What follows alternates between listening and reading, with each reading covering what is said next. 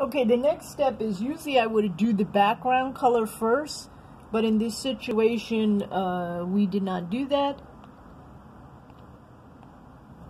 So what I'm going to do is I'm going to start putting on some greens now. And I'm just going to follow the shape. Remember, we're doing these abstract petals, so I'm going to just put the greens on. And you can see how I'm just using the side of my knife. I'm changing it. Sometimes I'm using the strokes. I'm going up, I'm going down. I'm going to have these greens blended into it.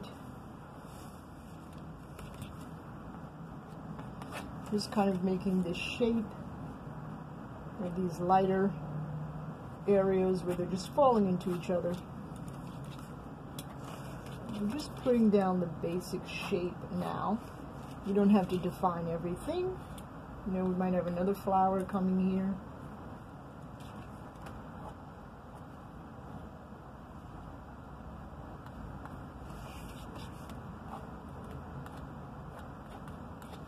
And you can see how you can put that down pretty fast, right?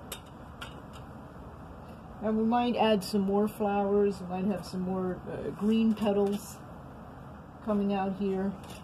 But I think that the faster that you do it and the less you think about the strokes in the beginning, it frees you up. You see I can be a little bit more freer with the strokes. And I'll show you those greens. They're just a different variety of greens. Okay, so try that and I'll keep working on it and I'll show you what it's going to look like. I'll polish up the background and then we'll come back.